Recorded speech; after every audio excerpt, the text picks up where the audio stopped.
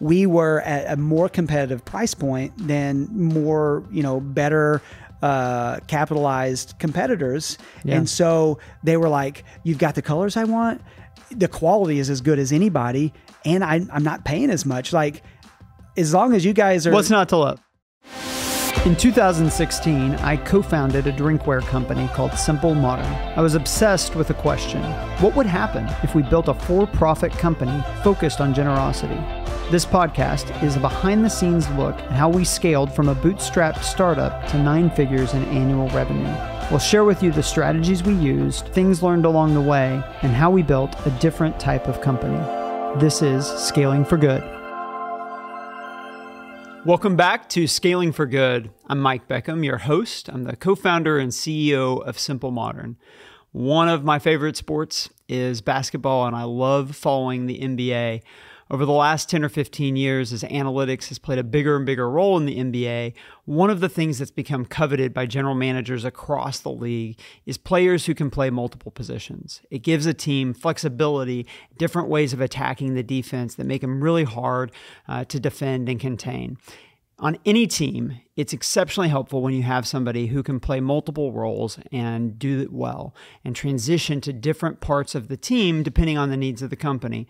Today, I'm excited to have somebody with us that has done that for Simple Modern. I'm joined by Chris Hoyle, who currently is our Chief Marketing Officer. Chris, welcome to the show. Thanks, Mike. Chris, why don't we start out by just hearing some of your background before Simple Modern? So, have been in consumer packaged goods for over a decade, and I was with companies like Cadbury and then Kraft and then Ferrara Candy, selling to Walmart and Sam's Club, doing shopper marketing, sales, those kinds of things. And so had a lot of history in sales primarily and some data analytics. And then when you and I connected, there was an opportunity to be a part of a company that was just getting off the ground, and thought, what a great way to, learn new skills, try new things. I'd been in, Fortune 500, billion-dollar companies. Like, okay, let's see what it looks like to start from the ground up. And so was excited to bring, that experience to Simple Modern. So when we first started talking about an opportunity with Simple Modern, the role that was open was a kind of head of sales, chief sales officer, something like that.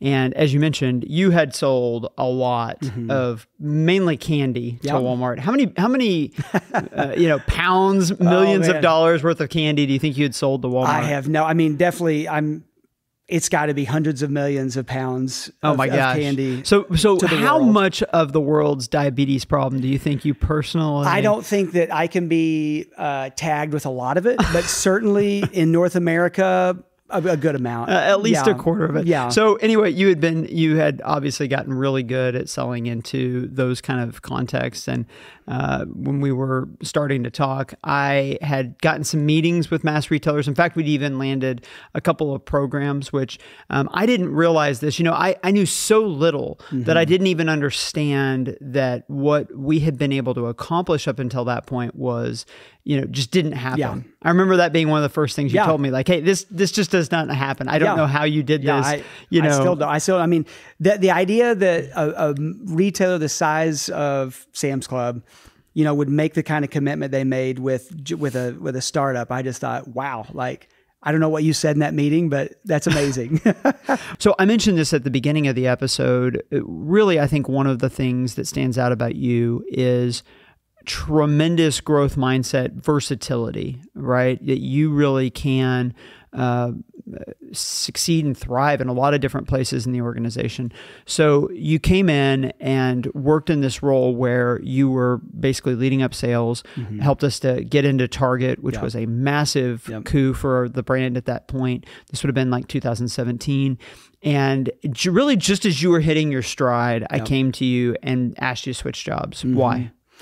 Well, we were getting to a place where we were just getting too big to manage it, because you were kind of leading everybody and doing everything. I was still wearing you were the head recruiter hat and head of HR, in addition to all this other stuff, which just didn't make sense anymore. No, and we were getting to a size where it was like, we need some structure in place. We need some processes in place. We need somebody else to be in charge of hiring because we're going to need to be hiring. And so, you came and you were like, hey, I think that with your experience in these bigger companies, et cetera, can you kind of take that role? I mean, it was, I think, chief operations officer, but it was really, we came up with that name because it was like, I don't know what we call this. It's going to be a little bit of everything. And so, that was a great time, for me again, to like try something new, stretch, and put into practice a lot of the things I had been reading. Cause I love leadership. I do love reading. And so it was an opportunity to think through, okay, how, and you and the founders had already set, this is the kind of company we're going to build. Yeah. This is what we're going to do. But some of it wasn't, on paper yet. Yeah. And so, that was part of my role, was to help us all think through, okay, what exactly is the mission? What are our values? I mean, we had, excellence and generosity were values from the very beginning. It was like, okay, is that enough? And so, it was such a fun role and time to think through, what kind of people are we hiring? What are we hiring for? All those sorts of things. What are we going to be about? And can we really codify that? Yeah. So one of the things about you, and this is one of the reasons why I think you do have such a really exceptional growth mindset, is that you are a voracious reader and you learn a lot from the experiences of other people. You're constantly telling me about a new book that you've gone through and your takeaways, you take notes, you're deliberate and intentional. I think that's something that I've picked up from you. I was not reading nearly as much as I do now. And even now, I don't really, physically read it. I do audiobooks because I have terrible eyesight. But it's a habit that I picked up from you, and I've seen how you constantly have a lot of inputs. It's one of the reasons why you have a lot of fresh ideas. When you stepped into the role, we were probably about 15 people, and we pretty quickly doubled the organization. And it was like we'd gone quite a few months without even hiring somebody, and we'd gotten to the point where it was just kind of absurd that we hadn't hired people, that we had underhired. And then you came in a matter of months, we basically doubled the organization. What'd you learn through that process? People are the most important part of the organization, that you cannot compromise on who you bring into the organization. I mean, especially when you're like 15 people, like those first hires, I felt great pressure in a good way to like get the right people, foundational hires, and they were, and they're still here, and they're still cornerstones of what we're doing, and so so the people are the most important thing. And two, an interview is helpful, but prior work experience, track record, and like talking to people that worked with them, and even getting to work with people, there's no substitute for that whenever you're trying to hire. If there's a way to have somebody work on a project before they hire you hire them, have them do it, like, because interviews are really helpful, and they're an important piece of it, because you do learn a lot, but you just can't go on just that, because you can miss people. And this is what the research says. The research says that what we end up doing when we primarily base things off of interviews is that we look at, we get over indexed on physical characteristics. We hire people that are taller, that are better looking, people that are more extroverted, that present better in person. And none of those things have high correlation to better work output. That we just end up hiring people that present better, but not necessarily that are going to be better for the role. And that's where I think previous track record matters. One other thing I want to call out, and then really the majority of this conversation we're going to have is actually going to be about marketing, which is your current role. But I do want to hear, you mentioned this, when you came into the COO role, I think one of your big convictions was, we have a lot of ideas of what we want the company to be about, and we talk pretty openly about this. Those existed from day one, but we had not really crystallized those, and we hadn't codified them. We hadn't put them on paper. And you were dead set that this was a thing we needed to do, we had to do. I was kind of rolling my eyes in the sense that I felt like, well, everybody gets it. Everybody knows what we're about. Why do we have to do this? but you really pushed me that, hey, this was something to do. Why was this such an important thing for us a step for us to take as a company? Yeah, I mean, I had, again, seen a lot of different businesses and asked questions of their founders. What was it that, did it for you? Like, what was it that was foundational to success as a business? And it kept coming back that we were really clear on mission, vision, and values. I'd read a number of books on it.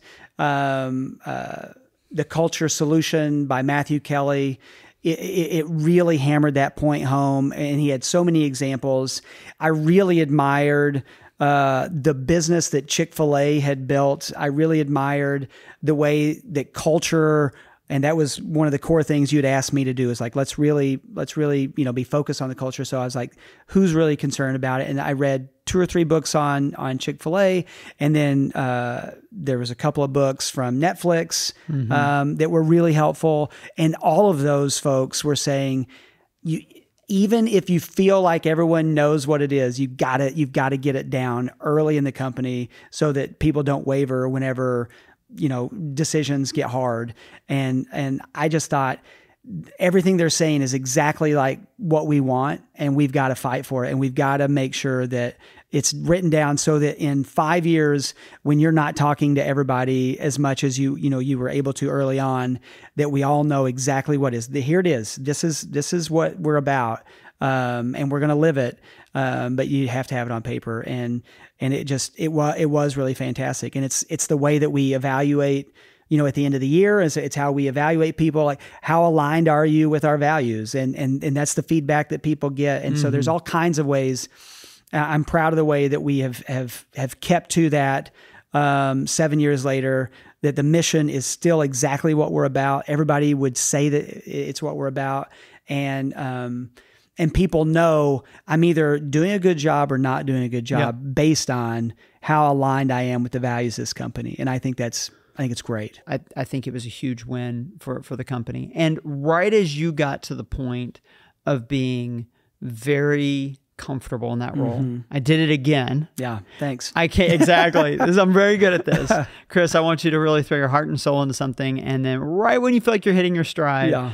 But the reality was that I needed you in a different role, because we had grown as an organization. We'd grown sales. At this point, I think when I approached you, we were probably in the 60, 70, $80 million in sales. So we'd definitely gotten to some scale, and we had a great solution in leading up sales. Yeah.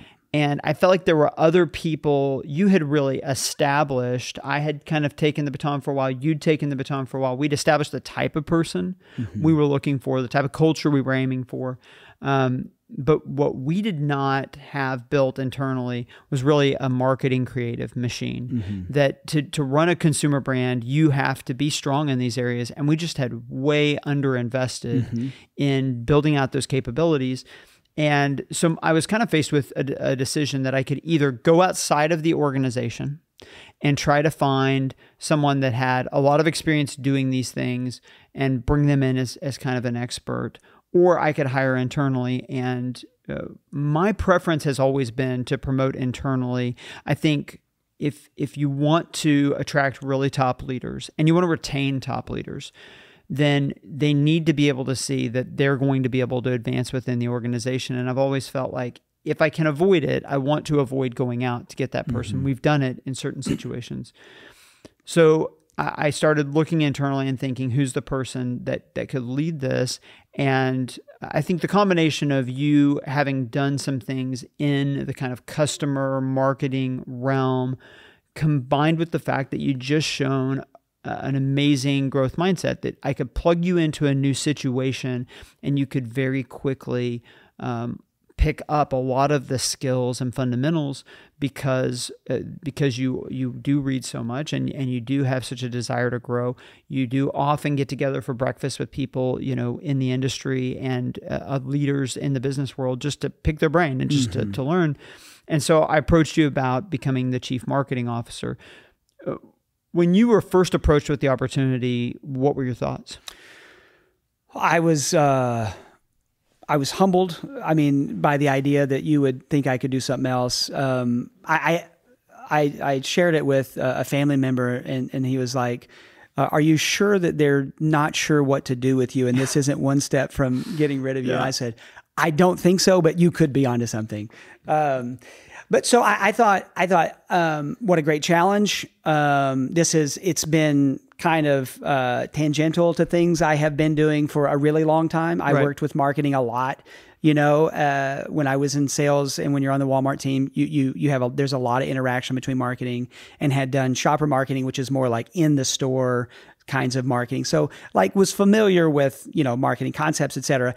But so was excited, was nervous, was thinking, this company is heading towards being a really big company. So I've got a lot of work to do if I'm going to become the right leader for a long time in this role. And so got to work at like learning as much as I could about what does it take to lead a marketing organization? What are the things that you need to know? What are the things that, need to be true of your marketing? What needs to be true about what you understand about the customer, what your messaging is, how are you going to tell, like all those sorts of things. Like I gotta go to school on all this stuff. Because now it's like, I'm going to be giving direction and not just kind of taking what other people, had come up with and then applying it to my retailer. Now it was like, no. Now it's like, you need to work with your team, and you're going to be providing that sort of leadership. And so, it was an exciting time that 3 years later, I feel like I'm just as excited and need to learn just as much as I did back then. So now you are the Chief Marketing Officer for Simple Modern. We are a brand that does 9 figures in revenue, and you're stepping into the role. The very first thing is you were determined to really know our customer inside and out. Yeah, I remember you telling me, like, I can't be effective in this role if I don't understand our customer and kind of crawl inside their mind. So how did you go about that process of starting to really understand our customer on a deep level? Yeah, I mean, I'm not a creative person. Like, I'm not going to be creating designs, et cetera. And so when I got into the role, it was like, okay, the value I bring here is quality of thought on what we're going to do, who the customer is, how we're going to talk to them. And so I was like, I don't know. I mean, so I started with like looking at reviews, Amazon reviews, to understand how people thought about products, because that was data available to us. And then pretty quickly just got into focus groups. We had a number, we had at that point, tens of thousands of people that were signed up for email. So reached out to folks and just said, and this was still in the middle of COVID, so wasn't trying to do anything in person, but was able to, through Zoom, have many different. So it was literally just talking to customers. Yeah, I just Zoom. said, we'll offer you a free water bottle if you'll be a part of a focus group, and just give us an hour of your thoughts on the brand. Why do you buy, et cetera. What do you capture in a conversation like that that's not going to come through from doing a survey or something a little bit higher level? Well, I hadn't even done a survey at this point because I wasn't sure even. You didn't even know what to ask. I wasn't 100% sure what to ask. And so it was like, I wanted to get a sense of, the kinds of questions we ask at that point. I really wanted to understand, why are you buying? What do you think about the brand? Does brand play into it at all? Because we have some opinions on why we think you're probably buying. And so it was like asking other questions like, if Simple Modern had a radio station, what do you think would be played on it?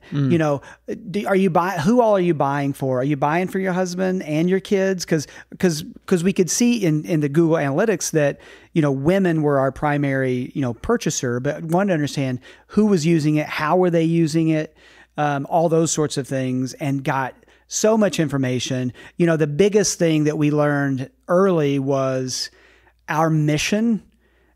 Most people don't know what it is. At that point, that was like three years ago. Like, most people don't know what the mission is, and it is just a nice to have. And where we were thought, this is maybe like one of the bigger reasons they're buying from us. But really it came down to quality, style, and value. And it was like, okay, that's what we're hearing. And so then did bigger. Pause there. I want to talk about that for a little bit, because it was a period where we were trying to understand what are our distinctives? How do we really emphasize how we're different than our competitors? And we really felt like our commitment to generosity was both what made us special and what made us different. And I think your research was really helpful in the sense that we needed to understand what customers wanted to hear from us. I teach at OU, and I work with a lot of students that are entrepreneurship majors, and they are coming up with business ideas. And to a lot of them, what we've done with Simple Modern is kind of a beacon of hope. Like, they're like, this is the type of business I want to build. Unfortunately, what that can lead them to do is come up with these business models where it's almost like they start with, who do I want to give money to? And then let me throw a business model on top of that. And I've really had to emphasize that is just not how the market works. I mean, we talk a lot in this podcast throughout the episodes about our culture and about giving. And although they are integral to how the company runs, and I think what makes the company special, most customers, they do not want that to be our lead foot. And even some customers just don't care. They want to know about the product first and foremost. And I think we had to really kind of come to grips with that and understand, okay, what is it that customers want to know? Why are they purchasing us? What makes us special in their eyes? And instead of what is the story we want to tell, what is the story that customers need to hear in order to connect with the brand? 100%. You know, we did follow-up surveys where we sent it to a few thousand people and got feedback. I think the very first survey, the big survey we did, had 700 people, and that was totally consistent. Everything we heard in the survey was totally consistent with what we heard in the focus groups. And so it was like, okay, we understand who we are, who our customer is, how do they see us, why are they buying us? And then, you mentioned it, but you say it again. What was that intersection where we really did well? It was style. So what does style mean? So style was the look. And so why does that matter to customers? Yeah. So this was something that you really caught on early in our company, was that people think about drinkware as an accessory like they would shoes or a purse. And so we were offering at that time, I think, between 15 and 20 colors on Amazon, when most folks were doing maybe 4 or 5 colors. That may not be true, but that's how I remember it, that we were by far had the most colors, and people really were able, and we're a very affordable, luxury. And so people were able to buy different colors to match. And so that was important to them. Quality was number one. They were like, your product keeps my drinks cold for 24 hours. They really thought we were putting magic into it, that because this was early enough that, double wall vacuum insulated, drinkware was just like crazy. It keeps it cold. I go to bed and there's ice in my cup, and, the next morning, and that was the number one reason. And then even though we didn't talk about it, and we haven't talked about ourselves as a value brand, but we were at a more competitive price point than more, better capitalized competitors. And so they were like, you've got the colors I want. The quality is as good as anybody. And I'm not paying as much. Like, as long as you guys are, what's not to love? As long as there's that formula, like, I'm going to keep buying, like, you keep doing that in other categories. And people have said that, it's like, cause that was other things we asked them, like, what would be, innovation that you would, be willing to consider from us. And anything along those lines around, style, quality, and value has done really well.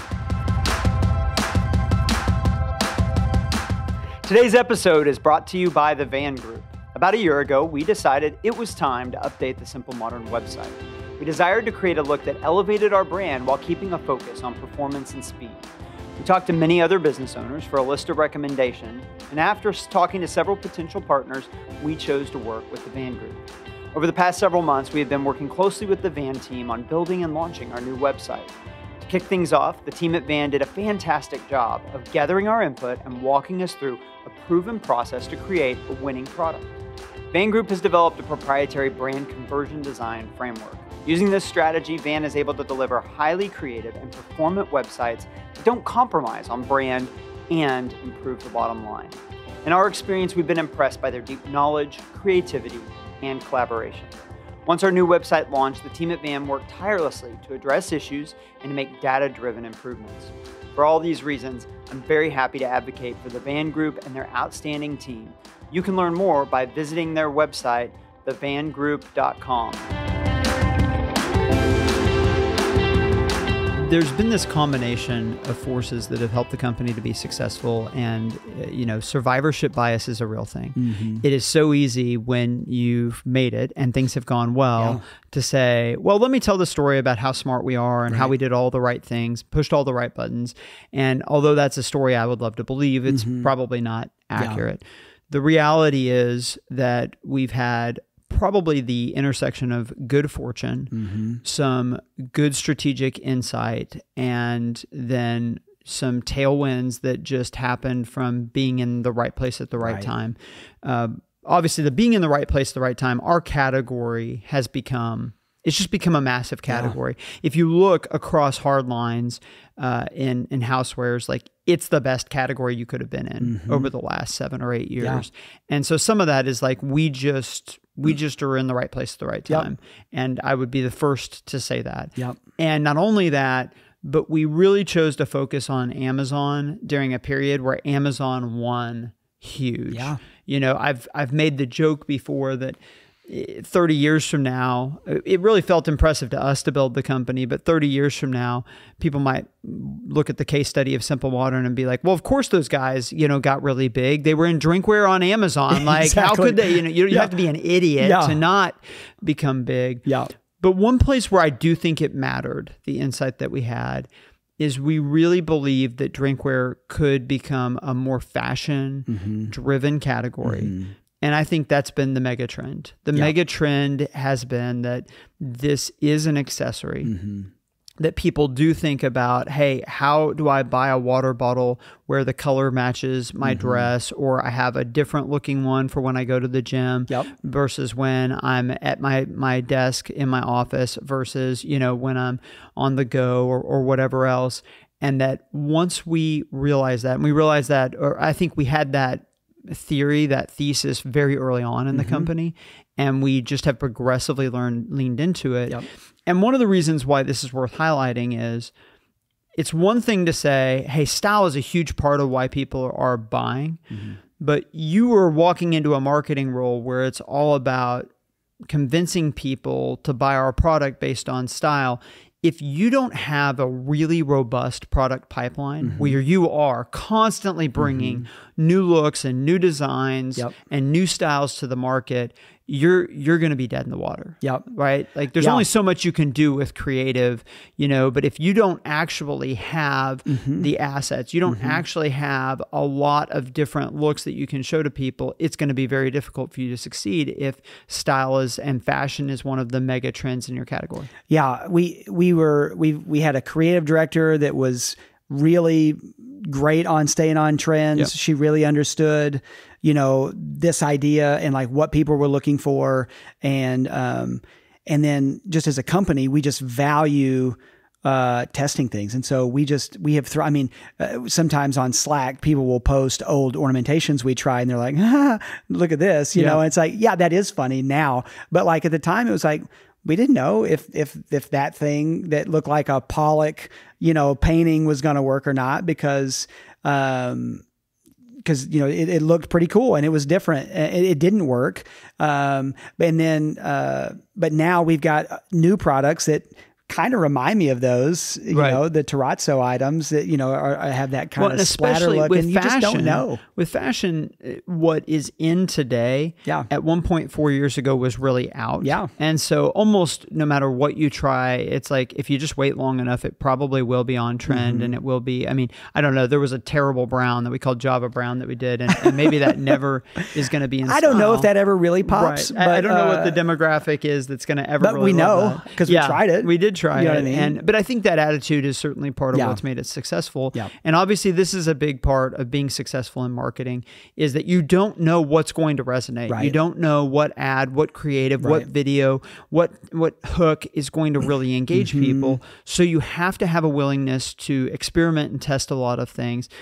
That requires a team and a process. How did you go about building a team to be able to make the enormous amount of creative assets that an organization like this requires at its scale? Yeah, I mean, we talked about it earlier. It's all about the people. I mean, we just had the early, Hillary Barnett was our creative director, and she has high capacity. She was able to produce a lot. Aaron Jesse was our first graphic designer. He was able just to crank out a ton of different things. And so it really, I mean, we could have had the best process that the marketing world had ever seen. But if we hadn't had those kinds of talented, hardworking, committed people, I don't think it would have worked. But we, we do have processes. We use a tool called Asana, and we get out ahead of it. And we have, we have campaigns, and then we have subtasks where it's like, we need this many creatives. We're, for this, we're looking out, our company is moving really rapidly. And so we're looking out about 45 to 60 days. Like we're not getting too far ahead of ourselves because things change so rapidly, but we're probably 6 weeks out, and just making sure that everyone knows. And now at this point, it's like, okay, if we have a new product, we know there's photography that's going to have to happen in a studio. We know there's going to have to be lifestyle photography. We're going to maybe do some studio work where it is more stylized in a studio. And then we've got other people that are going to use that and create emails that are going to go out to people that have signed up for emails. And then we've got people creating social ads. And we're constantly evolving on this. I mean, just yesterday we had a meeting with half the team where we're just looking at ads, and we're thinking through how do we, because we launched a lot of new products this summer, and so how many new products did we launch this summer? I don't even know. From April to through August, it was probably 10 or 12 of varying sizes. And if you include, we have both product launches where it's like, hey, this is a new lid or a new type of water bowl. We had things where we got into totally new categories. This is a tote. This is a beach bag. And then we had a lot of things where it's like, hey, now we're doing Harry Potter. Now we're doing, Marvel or whatever, where it was licensing based, so there were a lot of different needs for of needs. And one thing that you can't do when you're launching this many is get super, concerned about every pixel. Did I get that pixel right? Is that shade of that email just right? I mean, which creatives can do. You can do that. You can do. Sure. I think that has been part of my role is to help us not do that. Where it's like, I know you guys want to make this where if you put this in your portfolio, that you could, that everyone would be amazed. But like, there's got to be a balance here between like what really represents the product and the brand well, and what's perfect. And so a lot of times I've had to be hey, you may not think so, but that's amazing. Like, let's ship it. I think managing creatives, you're not a creative, right? I'm not. I appreciate an insult. Recognizing that. This is just like, in a personality 100%, test, 100%. you would not test out as a 100%. creative. You would test out as somebody who's very good at developing processes and organizing people. And I think you've done that. But obviously the people that you're working with are primarily creatives. For sure. And I think that I've seen this really commonly, more business-minded people struggling to work well with creatives because their way of processing the world is so different. And you mentioned this, but to a creative, they get a vision in their mind of what could be, the way that picture could look or the video could come out. And it's very frustrating. There's a lot of dissonance when they're not able to recognize that vision. And it can be really difficult if you're a creative, to be asked to, hey, I know you didn't get to your vision, but it's good enough. And now we need to move on to the next thing because we have another, thing coming.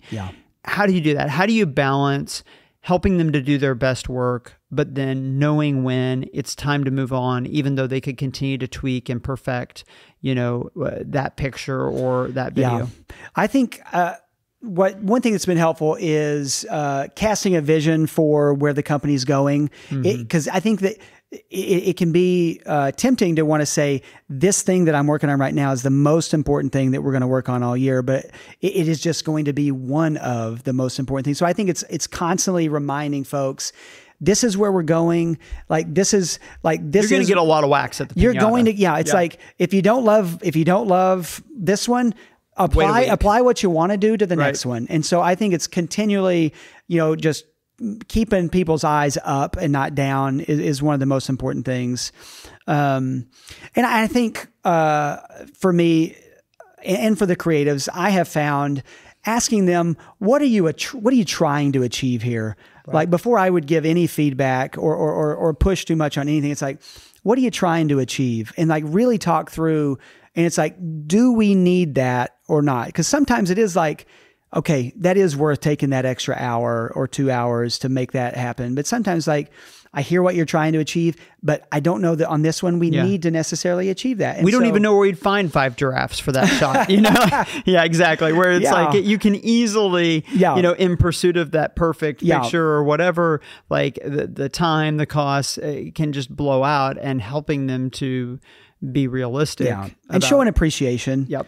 I think just show an appreciation that I recognize what you want to do here, and it's amazing, but we are going to have to like keep moving. Yeah. And I think that helps. So you have to balance a lot of quantitative inputs along with qualitative input. I mean, creatives are mostly going to give you qualitative input. How do you balance those two things? I think by testing things, by split testing, you don't have to, you can keep more people happy because you're trying the thing that they want to try. You're not having to say no as much whenever you're like, let's just split test it. Yeah. Let's just split test. You're thinking this. Some data is maybe saying this might be a better solution, but we don't know. Let's split test. And so I think testing constantly. And that's what we do. We're always, like, when it comes to ornamentations, we're doing surveys where our customers are telling us, what ornamentations do you like best? Do you like, this kind of color and this kind of look, or is it this?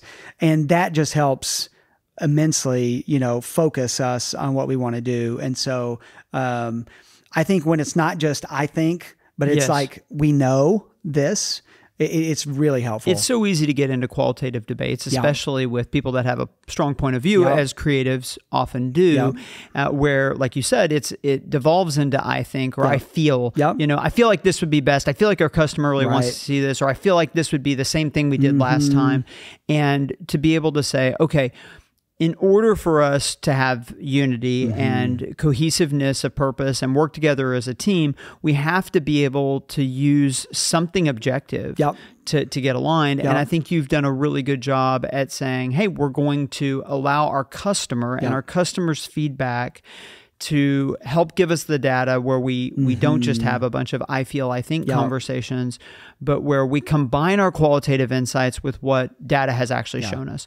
A great example of this is how we look at ornamentations and the way that we come up with new ornamentations. You want to walk through that? Yeah. So like I mentioned, we've got Hillary's in charge of ornamentations, and she's looking at trends.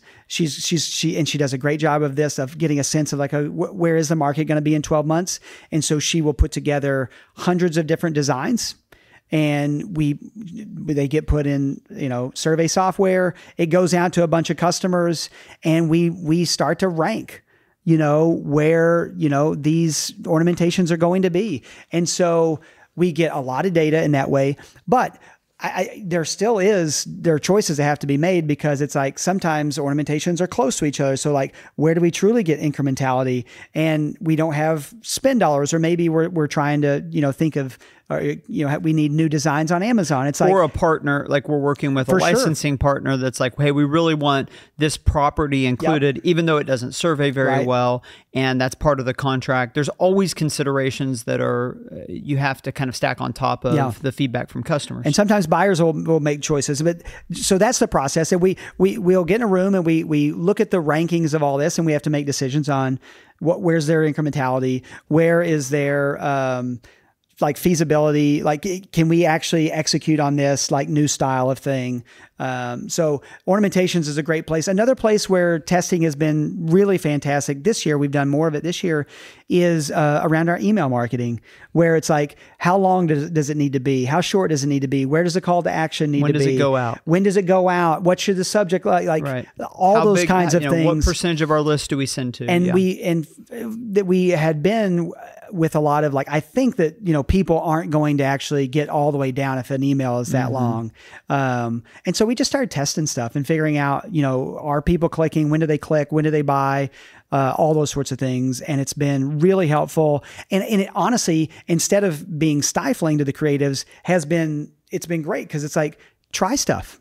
Yeah. Try it. And what it does is it serves as a mirror and it gives them feedback of not just, hey, what of your work it looks good to you, but what of your work is the most effective? And it gives them a signal of like, oh, when I did X, that really resonated with customers. Okay, well, I can lean into that and I can learn from that. So it helps them to advance in their career, understanding how to be more effective, which none of us can grow in our effectiveness unless we get feedback on how well we're doing. And like you said, the combination of experimenting, trying things, and then getting feedback is a process that we all need, whether we're trying to become better as a creative or a public speaker or in leadership or planning or whatever, category, shooting a basketball that you talk about.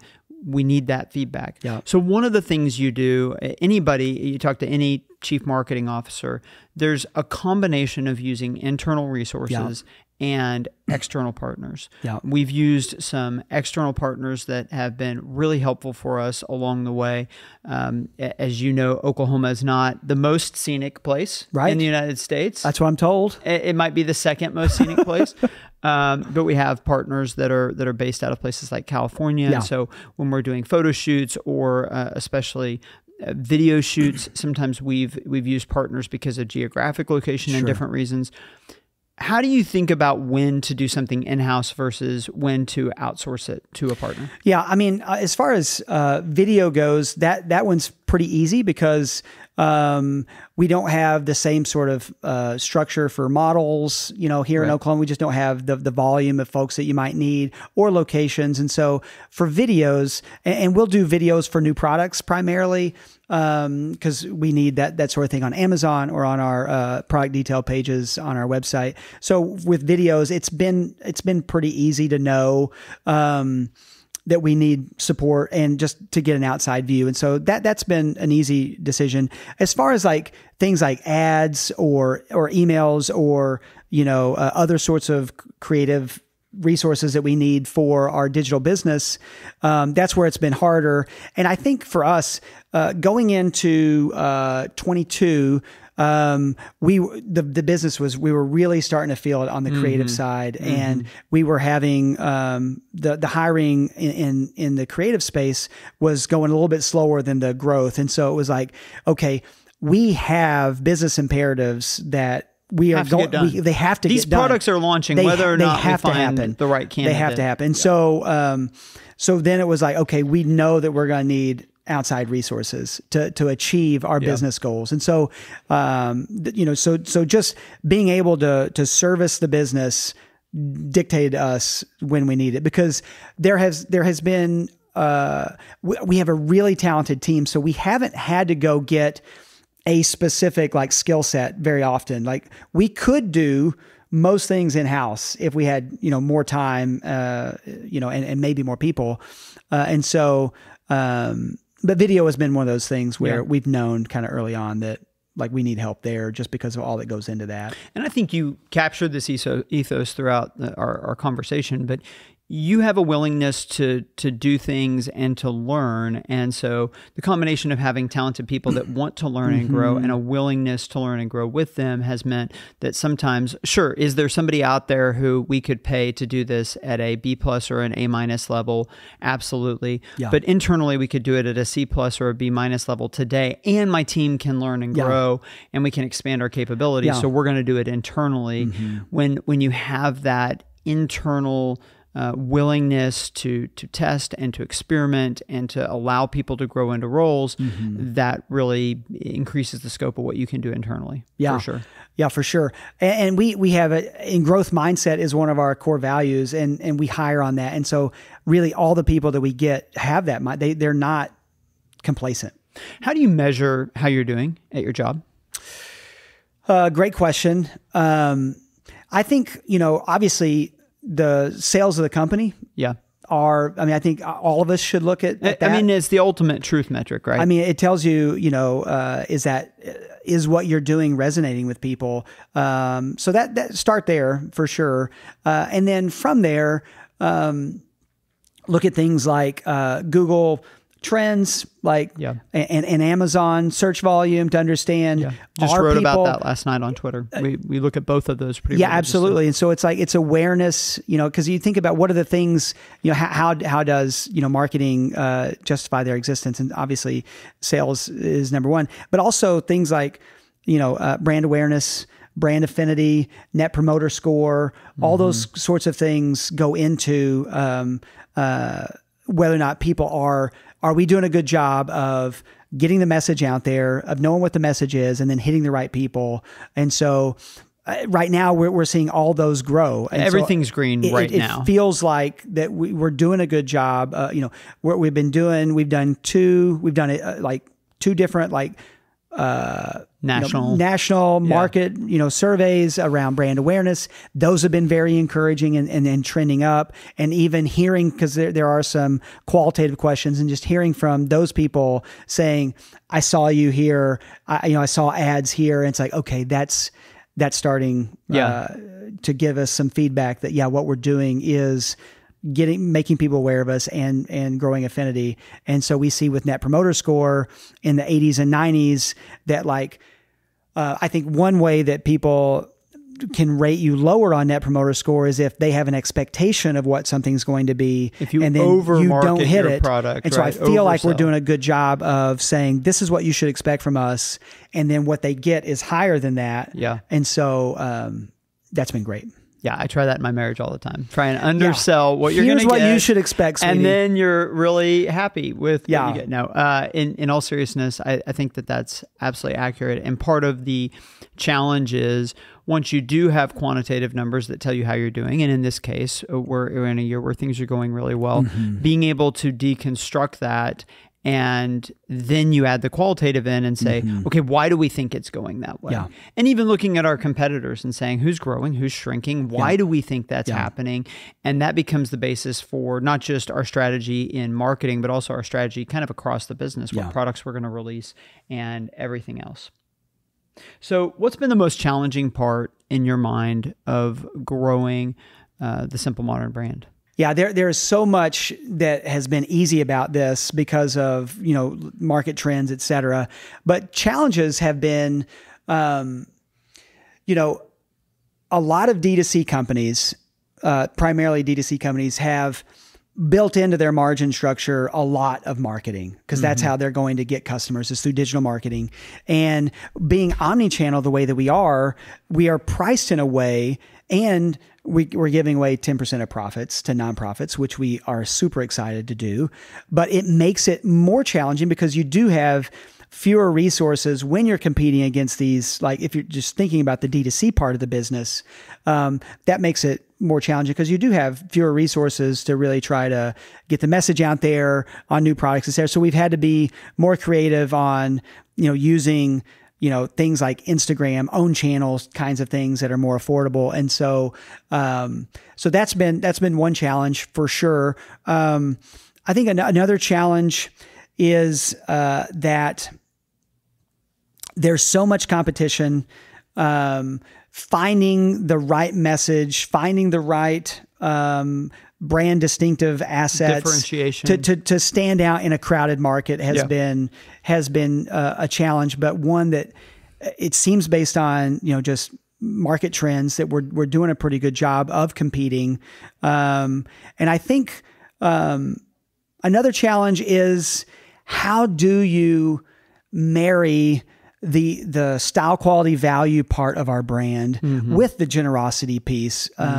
Humility is a value that we have. And so the idea that we're going to go around and beat our chest about the giving, is just, it's not core to who we are. And so we've kind of shied away from that. But at the same time, that's one of the most compelling things about our brand once you get beneath the surface of who we are. And so I think finding that right balance of, we do want people to know that we're the kind of company that's giving away money and product to worthy causes. We do want people to know that, because we do know that will encourage and inspire others to do the same. And we want to be an agent of change. And so like just being able to kind of bring together all of those different messages in a cohesive way under the same umbrella is a challenge that I think this year in particular, we're thinking through. How do we do that? How do we tell the brand story while also having amazing products? And, what's the balance there? Is it 90-10 that you talk about it? And then also thinking through, you've got a lot of elements, like when somebody buys a product, there's a box there. What do you communicate on the box? Like how much of it is product versus, the brand story? You got inserts and other things. And so I think all of that has been, challenging to think through and to figure out, how do you make those messages work? I mean, you're making a great point, which is to build a culture where we say we value humility. Mm-hmm. Self-promotion and humility feel like antonyms. Yeah. But you have to do some self-promotion. I mean, that's the game. You're building a brand and trying to convince people that brand is valuable and that they should want to buy it. And so it's a fine line to walk. Yeah. So we've been doing this for several years together. Yeah. I'd love to hear, what are a couple of your favorite memories from the road this far? Early on in the company, we were able to do this more. We would have times of affirmation where we would, as an organization, and at that point, it was like between 10 and 20 people, and maybe even up to 30, we were doing this, but like we were just giving time to, hey, we're going to affirm Mike today. Yeah, we'd spend or somebody else 45 today. minutes, an hour, just going around a room. Yeah. Just sharing what we appreciated about somebody. Yeah, and it was like, what is it about them that you really admire? And it wasn't performance based typically. It was very little of it had to do with their business performance. It was like, I love that when I had this issue, they were there. Yeah. I just look back at all those, and we do still do affirmations, and I love it. But now it's like, it's a few people that do it, and we write it out, and it's really meaningful for people to be affirmed by their colleagues. And so whenever I got affirmed, just a really great memory, thinking about specific memories of just hearing people appreciate things. And that I'm so thankful that we've got that as a company. And I think that's a really uncommon. I think those happen in places. I think they probably happen in every company, but it's one person saying, I see this about you. Mm-hmm. But we're willing to take an hour. We think this is important enough for you to know how we feel about you. Yeah. And it's just, it's really impactful. Well, when we do it today, we'll usually do a few people, and someone will go out and gather feedback from several of their close coworkers, and then we turn it into a document actually that gets read. Yep. And but you're also presented at the end of that. You're presented with like a framed version of that document. And if you go around our office, one of the things you'll see in almost every office in the company is that somebody will have their affirmation document of all the things people have said about them, because it really is meaningful when other people, affirm you with their words. I'm going to get you out of here on this. What gets you excited and motivated for the future? Yeah, I'm in my mid 40s, and I'm one of the older people in the company.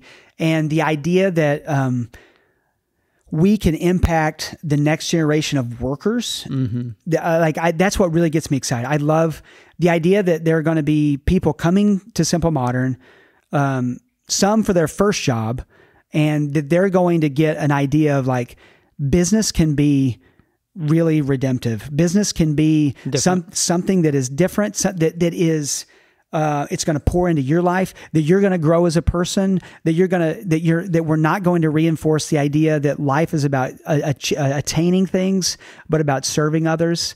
That gets me really excited. The idea that people can come from other industries or other businesses, and they have an idea of what business can look like, and then they get here and they're like, oh, it can be like this. So being a leader in an organization where that's true gets me really excited. Chris, thanks for all of your thoughts. I think that your wisdom and your growth mindset really came through, and it's obvious why you've been so successful in a number of different roles. That's it for this episode. Thank you for joining us on Scaling for Good.